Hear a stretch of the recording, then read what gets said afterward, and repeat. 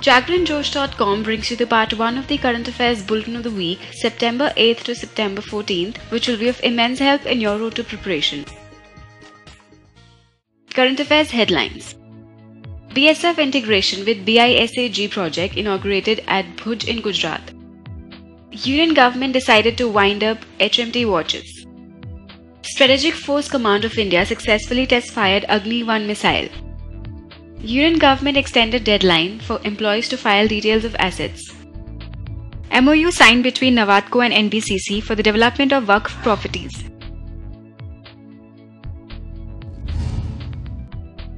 Current Affairs in detail. BSF integration with BISAG project inaugurated at Bhuj, Gujarat. The project was inaugurated by Union Minister for Home Affairs Rajnath Singh. The project will help address the need for dedicated encrypted channel for paramilitary forces. Bhaskaracharya Institute for Space Applications and Geoinformatics is a state-level nodal agency of Gujarat. BISAG facilitates the use of spatial and geospatial technologies for planning and development activities. Union government decided to wind up HMT Watches. The Board of Reconstruction of Public Sector Enterprises recommended closing the unit. The unit has been incurring losses since 2000. HMT Watches is a wholly owned subsidiary of Hindustan Machines Tools Limited. HMT Limited was set up at Bangalore in 1961 in collaboration with Japan's Citizen Watch. In 2000, HMT Watch Business Group was restructured as HMT Watches Limited.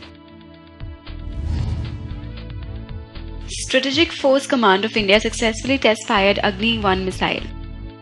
It was test-fired as a routine exercise to consolidate operational readiness. The missile zeroed in on the pre-designated target in the Bay of Bengal with 2-digit accuracy. Agni-1 is a short to medium-range ballistic missile developed by DRDO.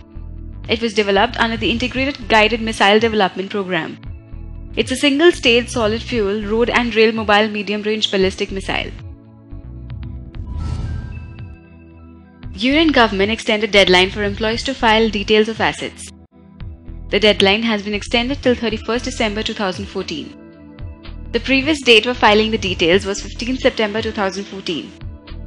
The filing of the asset details has been mandatory under Lokpal and Lokayuktas Acts 2013.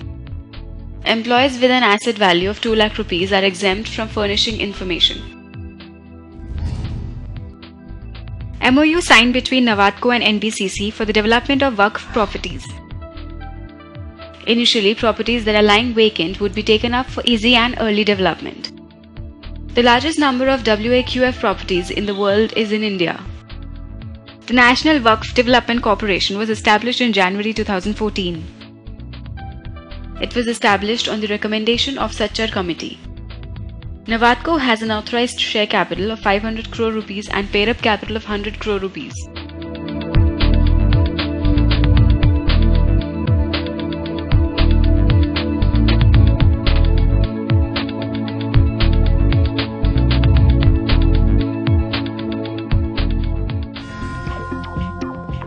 For more on current affairs, log on to JagranJosh.com.